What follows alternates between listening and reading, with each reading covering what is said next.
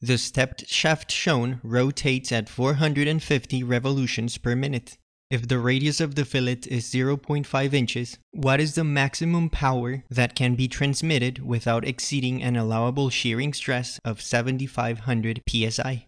This is the second example for the torsion and bending stress concentrations main video. The links to that video and other examples are in the description below.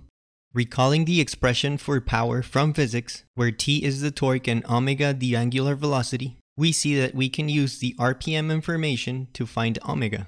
1 revolution is equal to 2 pi radians and 60 seconds is equal to 1 minute.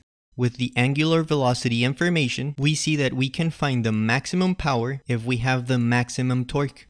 To find that maximum torque, we'll use that the maximum shearing stress, which happens for a maximum torque at the stress concentration, should not exceed the given maximum allowable shearing stress. This means that the maximum torque depends on the radius of the smaller section C, the polar second moment of area for that smaller section, and the stress concentration factor K. To find that stress concentration factor, we need the R over D ratio for the x-axis and the capital D over lowercase d ratio to identify the plot we're using. The plot will be that roughly 2/3 of the way from 1.11 to 1.25. This corresponds to a K value of about 1.33. Substituting the values, we see that the torque should be no greater than 138 kip-inches.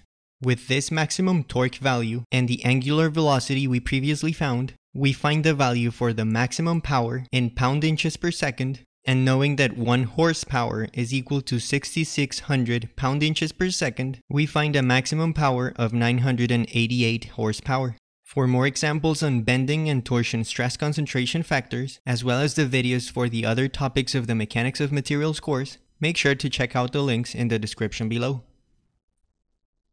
Thanks for watching.